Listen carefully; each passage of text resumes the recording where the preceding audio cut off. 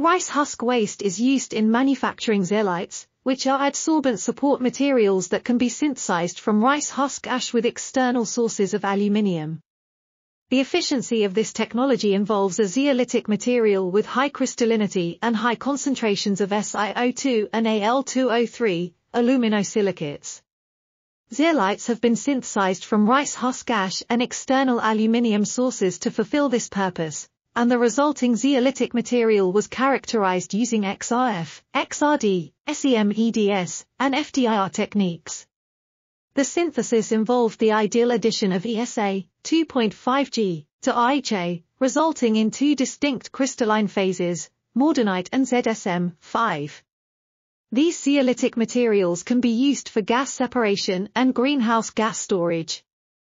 This article was authored by Marcos Antonio Klunk, Mohuli Sudipta Dasgupta, and others.